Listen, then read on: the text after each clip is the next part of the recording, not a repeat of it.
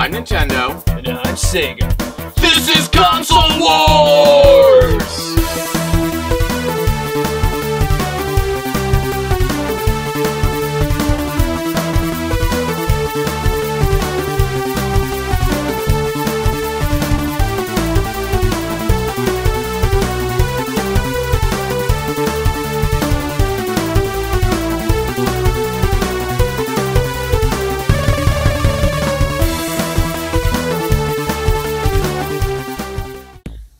I just can't believe it. What's so hard to believe? That we're gonna be on Hollywood Fix, the reality show where they remodel our homes in the style of a popular movie.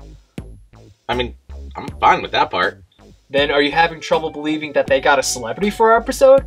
Or is it the fact that that celebrity is standing right there? Or is it the fact that that celebrity is Sylvester Stallone?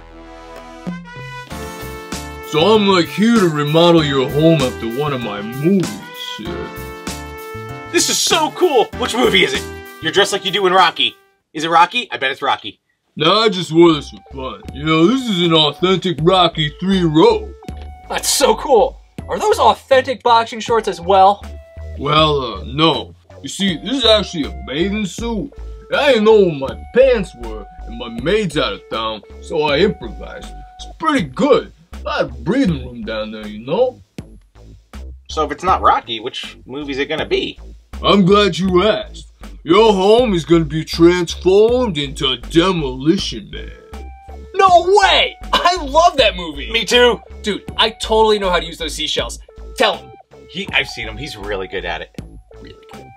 And this movie is gonna be celebrating a very special 26-year anniversary. Huh. That's weird. Why didn't you just celebrate the 25th or the 30th? I mean, what are you, the jerk? Only they do a 26th anniversary edition. What? Are you giving me lip? Don't give me no lip! So, when does the renovation start? I don't know, like, 20 minutes? What can we do while we wait? Why don't we play Demolition Man the video game? Good idea.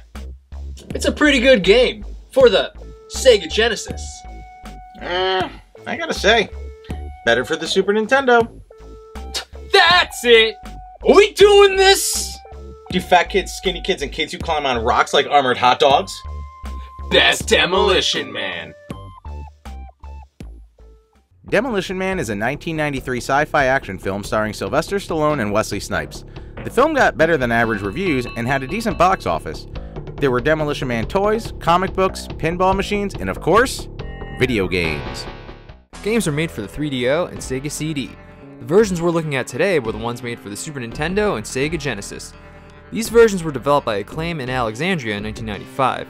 Both games are incredibly similar, but there are some differences. Which one's better? Let's find out.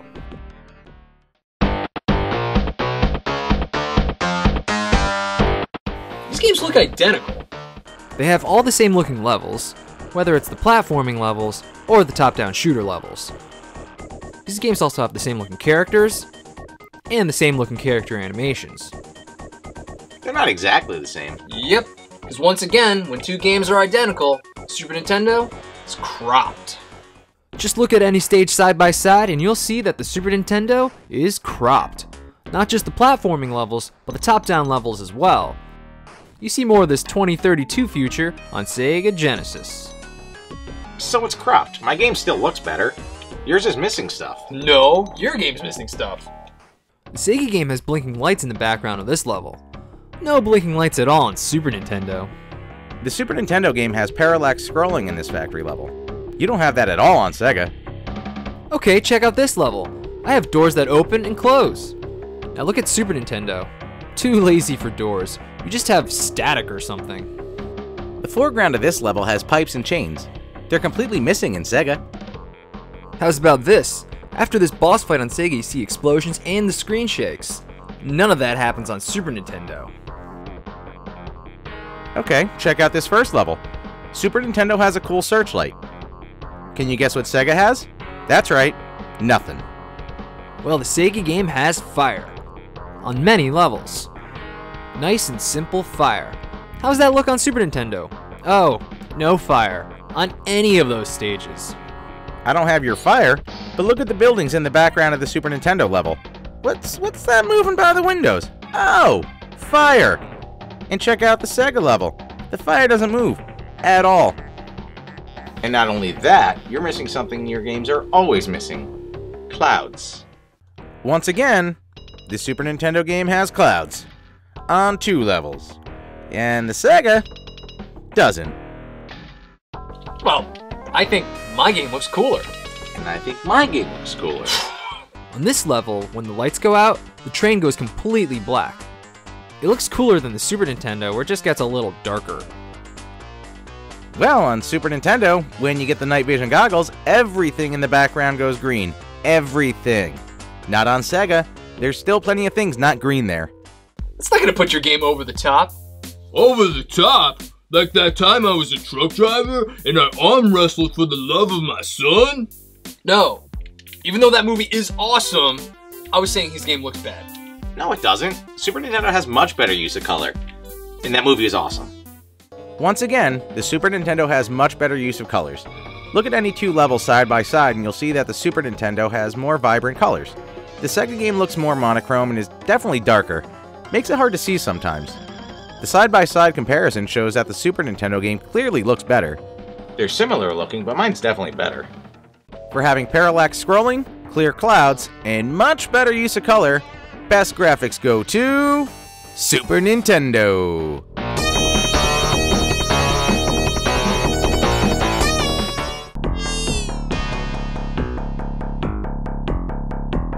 The presentation is almost identical too. Both games have the same Demolition Man logo, the same title screens, similar cutscene, and score tally, complete with quotes from the movie. Enhance your calm. We also have the same looking continue screen, game over screens, and the same You Are Truly a Demolition Man endings. This is tough since the games only have one cutscene, but... But mine is better. Let's look at those logos again. There are scrolling blueprints in the background of the Sega logo. And what does the Super Nintendo have? Nothing. Just blank. Lazy. That's nothing. My game has a better cutscene too. On Sega, you see John Spartan in ice. You see it get heated up, and then he's broken out. On Super Nintendo, you don't see it heat up.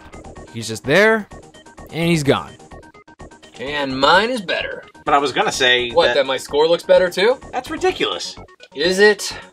The Sega has 3 people in their score tally. There's only 1 on Super Nintendo. Plus, the text is cooler. Instead of writing out great today, it just says GR8 and 2 day. Pretty clever, huh?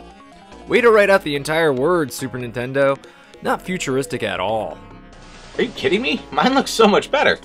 Not only is the color better, but I have more 3D things spinning on screens. Everyone knows more spinning 3D things is an automatic win. That's all you got? You definitely lost. Well, what I've been trying to say this whole time before being so rudely interrupted is that my game has an exclusive ending cutscene. When you finally beat Simon on the Super Nintendo, you get an exciting exclusive cutscene.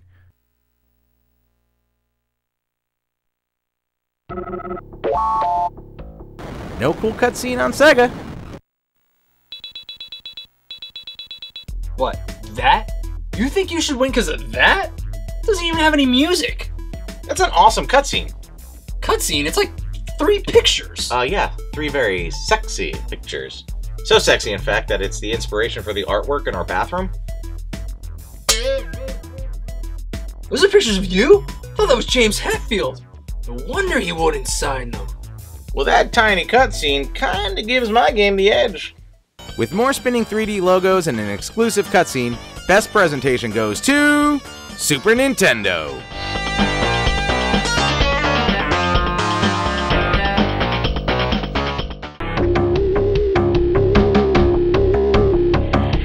Now our sound is identical too. And that's true.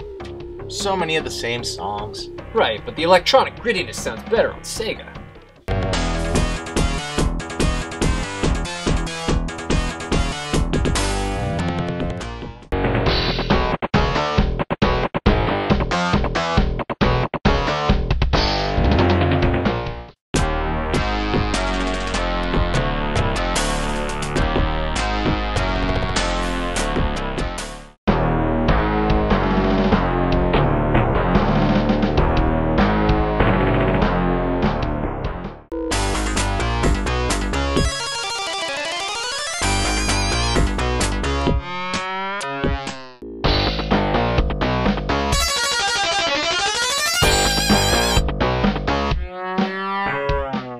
My songs are clearly better. My songs are still plenty gritty. And I have 2 songs that you don't. I have this Wasteland song.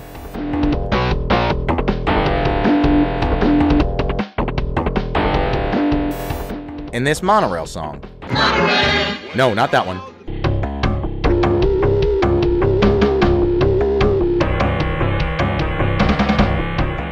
Both Super Nintendo exclusive. Well, I have an exclusive song too. Instead of those boring songs, I have one awesome song for both levels.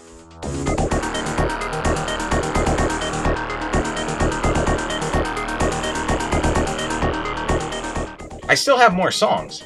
So, mine are definitely better. And my voiceovers are better too.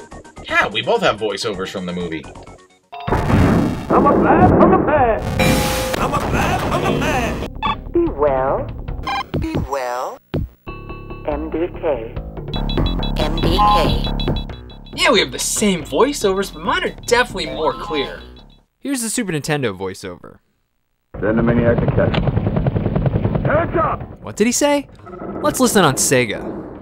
Send the maniac to catch one.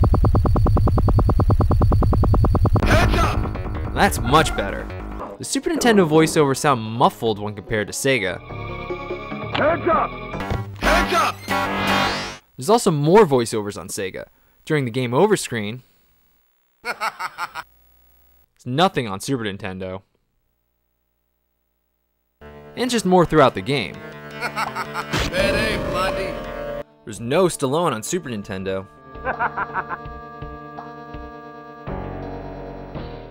I did pretty good with those voiceovers, but I wish they used more lines from my movie, you know? Lines like, somebody put me back in the fridge. Hold it, the Schwarzenegger library? You're gonna regret this the rest of your life. Both seconds of it. And my personal favorite, stop or my mom will shoot. Pretty sure that last one wasn't from Demolition Man. You give me lip? Don't give me no lip. Well, it's not just your voiceovers, but like all your sound is muted. Music on Super Nintendo is quiet, especially when compared to Sega. Listen to the actual gameplay.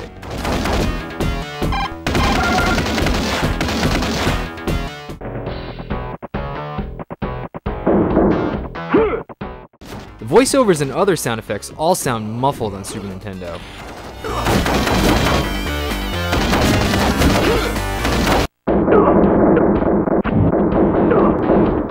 Music and sound effects are much better on Sega. That might have something to do with Tommy Tallarico getting a shout out in the Sega game. He doesn't get one on Super Nintendo. Guessing he didn't work on that one. Better music, voiceovers, and sound effects? I think I just got a murder, death, kill. That game definitely has better sound. For having a sweet exclusive track, just clear music, sound effects, and voiceovers, best sound goes to Sega Genesis. Hands up!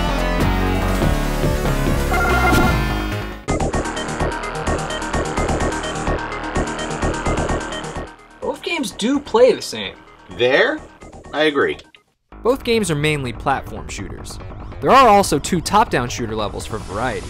Some of the platform elements include jumping, climbing, rolling, hanging, bungee jumping, and probably the most fun element, ziplining. The platform shooter levels focus on just killing enemies and maybe a boss. The top-down levels focus on shooting enemies and rescuing hostages to progress. Hostages can't die, but you need to find them in order to get through certain doors. Or static. You can shoot in 8 directions in both platforming and top-down. You can also run and gun if you're more comfortable taking out enemies on the move. You have unlimited ammo, but you can get temporary upgrades. You also have a limited number of grenades at your disposal. There's even temporary invincibility. No saving or password in either game. In this game is difficult, so expect to die. Like, a lot. There is a lot of health and lives spread throughout the levels though. You can also earn more continues if you get enough points. It's a pretty fun game. But it's not perfect. Definitely has some issues. One problem with the game is jumping. It can be pretty hard to control. In the game where there's a lot of platforming, you'll definitely find yourself accidentally falling to your death a few times. Another issue is the difficulty. These games are tough. Enemies are constantly thrown at you, especially in the top-down levels. It can be insane. Good thing you can just hold down the shoot button. Again, expect to die a lot. Very similar, but my game is better. Gotta love that wider screen resolution. The wider screen resolution makes it much easier to prepare for enemies on Sega. It's especially useful in the top-down levels. Instead of being overwhelmed by many enemies in a small space, you can manage the enemies easier in a wider space. It's also useful in the train level where you need to avoid low-hanging lights. You have more time to prepare on the Sega. Alright, screen resolution. Let's talk about why my game's better. The controls. Like I said before, both games allow you to shoot in 8 directions or run and gun. On Super Nintendo, this is easy to do since you have one button to stay in place and aim, and you have another button which lets you move and shoot. Nice and simple. You can still do both on Sega, but it's a little more difficult since you only have one button for shooting. Super Nintendo does it better with 2 buttons. It's really not that bad on Sega. If you're running and start shooting, then you're in run and gun mode. Easy. If you want to aim, you have 2 options. You can either fire your gun while you're standing still. As long as you weren't moving, you're locked in place and can aim easily. Or, if you're moving and need to stop and aim, simply slide your thumb to the grenade button. This stops you dead in your tracks and allows you to aim. It's pretty simple and makes it easy to switch between the types of shooting. So one shoot button isn't bad. I still prefer 2 buttons. Well, I have things in my game that you don't. In this top-down level, I have lots of explosives at different locations. On Super Nintendo, many of those same spots are missing explosives. Some places do have explosives, but there's not as many as Sega. I don't know why they did that. Now, this next thing is a bit bigger. The Super Nintendo game is missing an enemy. These unmanned machine guns. On Sega, they're in the factory, wasteland, and cryo chamber levels. For some reason, they don't exist at all on Super Nintendo. Maybe your game just couldn't handle it. Some explosives, a lame enemy, who cares? My game's still easier to control. Oh, you want to talk about controls? Fine. Let's talk about that slowdown. Both games actually do experience slowdown, but the Super Nintendo has a lot more of it. So be prepared to experience a lot of slowdown on Super Nintendo. And it's not just slowdown, but overall, your game's just slow.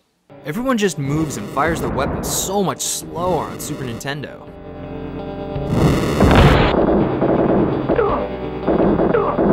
Much faster on Sega.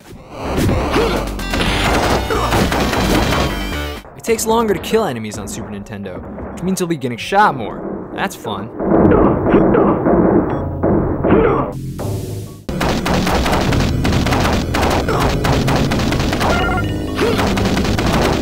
Even the way the screen moves can be slow and choppy.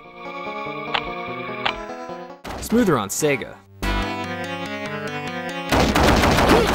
You really notice this if you go back and forth between the 2 games. This game is more fun with the fast-paced action you get on the Sega Genesis game. This is even more noticeable with the Genesis sound quality. The louder music and sound effects combined with the fast action give you a more enjoyable experience. Certainly more enjoyable than the Super Nintendo game.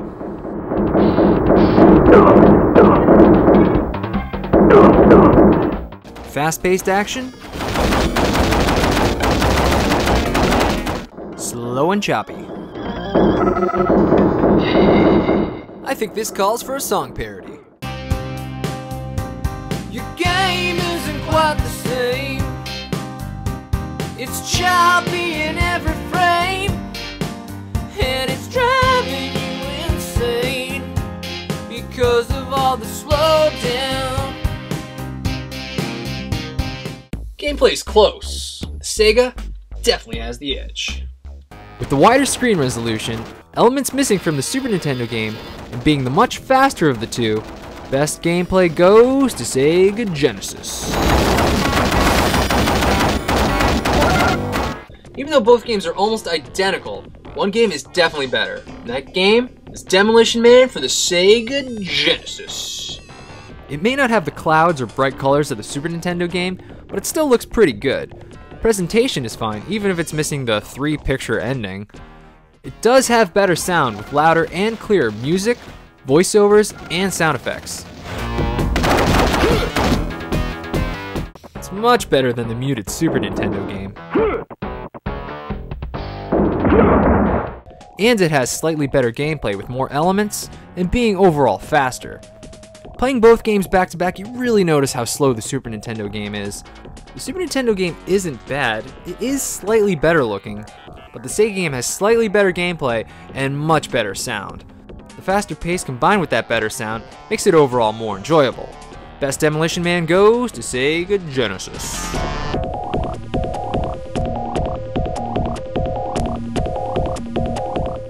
Okay, I'll tell them. Alright, so they're gonna come and renovate now, so let's all leave, and when you come back, this place is gonna look just like the movie. Yeah. Alright, Sweet. let's do this. Better not touch my artwork in the bathroom. Alright, so what do you guys think? It's pretty good, yeah? It looks okay, I guess. They didn't really renovate anything, they just kind of decorated. Right, but look at all this cool stuff from the movie. I mean, hey, check it out, it's Taco Bell, am I right? Am I right? Wait a minute. These aren't the seashells. You mean I gotta use real toilet paper? He is so much better with the seashells, he's like a surgeon. Wait, are you giving me lip? Are you giving me lip? Don't give me no lip! I mean, I guess it's not all bad. At least they gave us this cool VR. Actually, that's not VR. That's, for, you know, boning, the wild mambo, the hunka chunka. I don't know those dances. It's not working. Hey, let me try mine. Wait, don't put yours on too, cause then you two will, you know. Oh, it's working now. Dude, you're in here. And you're totally naked. Dude, that's hilarious, because you're totally naked in mine, with some weird strobe light effect.